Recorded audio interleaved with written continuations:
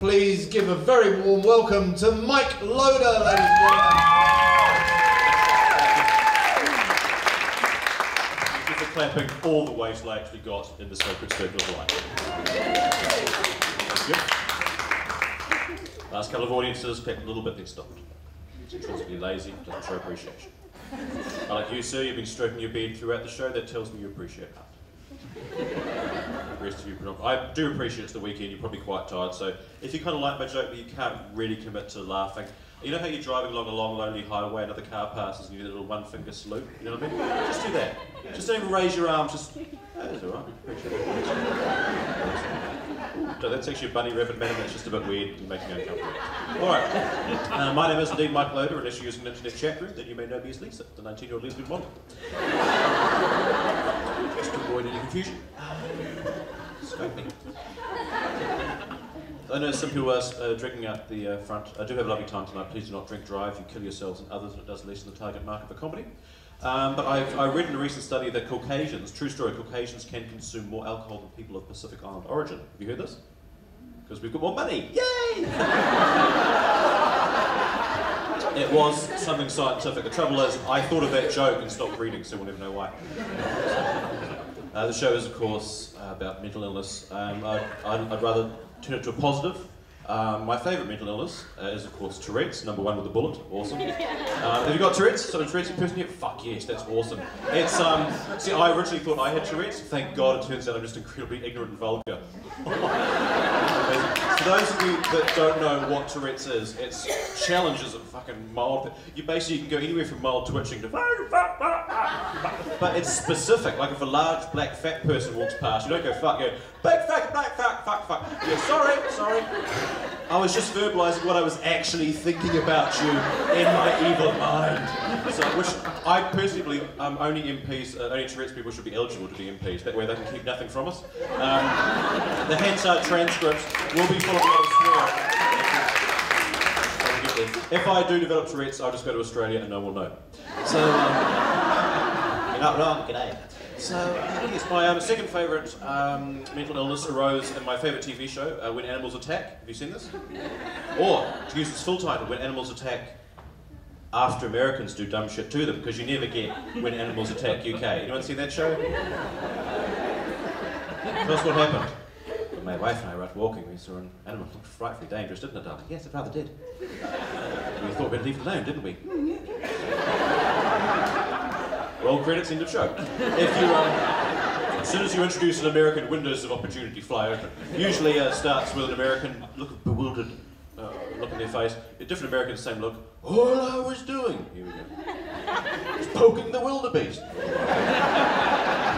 Whereabouts? In the scrotum. Yeah.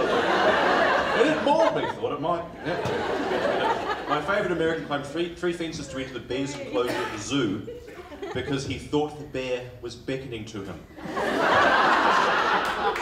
Now, I'm guessing it was a preening gesture gone wrong. The bear went.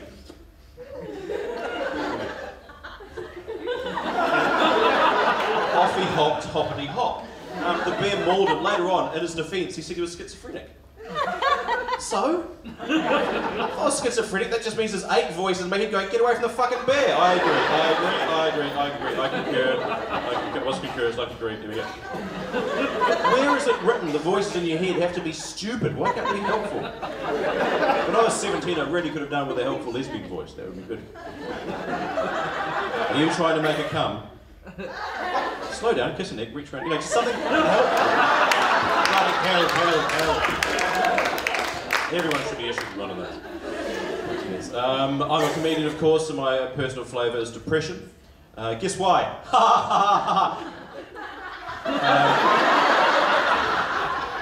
Do not recommend a wheelchair as a fucking lifestyle choice, frankly, but there you go. Some people turn to a positive. See, we had the Munted Olympics recently, what do you call it? Special Games. Now, I'm cynical, but I'm not negative. But I like if people, you know, turn to sport and it does good things, it's fabulous. If it's social and keeps them healthy and well and gives them purpose, wonderful. But no one's uniformly munted, you know what I mean? You'll have like just a head and a flipper, and then you've got a big black guy with an extra finger. Right!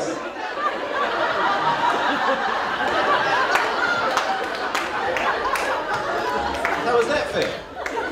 you laughed at that, you're evil. And some things don't go together. Like the intellectually handicapped people doing the martial arts, like the judo, and that's fabulous. They have a great time. But intellectually handicapped in javelin. Here comes the Yugoslav contestant for the hammer throw, the spin, the spin, the spin. Oh, it's going to be hard into the crowd. How unfortunate. Still, 2 new contestants for next year's games. Now I tell you that joke so I can tell you this one.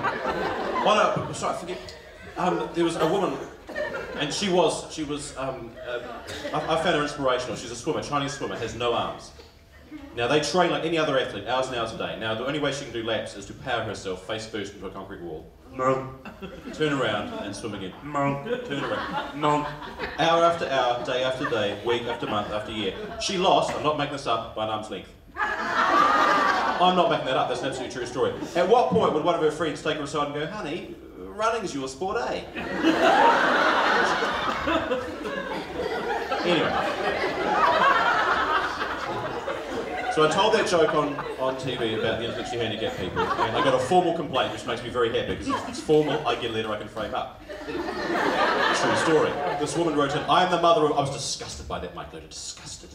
I'm the mother of 4 intellectually handicapped children. What do you say about that? Stop fucking. I've noticed the pattern. On that atrociously evil note, I shall leave. You have a wonderful, wonderful night. Yeah.